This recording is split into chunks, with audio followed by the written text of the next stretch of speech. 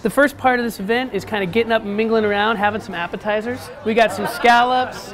We've got arancinis, which are crab risotto balls that have been fried with a little aioli on the bottom. So whenever you want to, just kind of get up and move around and have some fun. My name is Patrick Hugerheide. I'm the chef with Bridge Seafood, and tonight we're doing the community chef dinner at South. They've invited me to come and prepare a multi-course meal. And so I bring my chef team and we come in and we're going to highlight Alaskan seafood because that's what Bridge Seafood Restaurant does.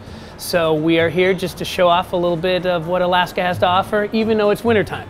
Scallops that have been seared and chilled, and then they have a Bloody Mary vinaigrette and a little pickled celery on top. Welcome to our 6th community chef dinner. Patrick Hugerheide is with us from the Bridge Restaurant tonight.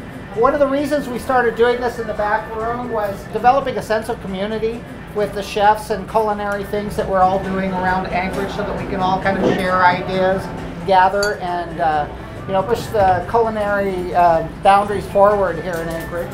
It's a good opportunity for us to bring in chefs that I may or may not have worked with in the past to talk about food. Because as a chef, you're kind of only as good as some of your best cooks.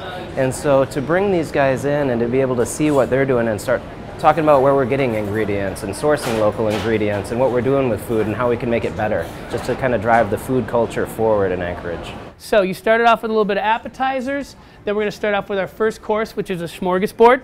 So we've kind of taken a Norwegian concept, and the smorgasbord will be on a piece of rye toast. In the middle we have the side striped shrimp with a little bit of a spicy tomato jam. For me, it's kind of a nice experience to get to come and work with another chef and get some advice from him on some things and vice versa, and just to see how his operation runs. We have a really tight-knit chef community around here. We do have a little rivalry in town, but it's more camaraderie than anything else. You're good friends.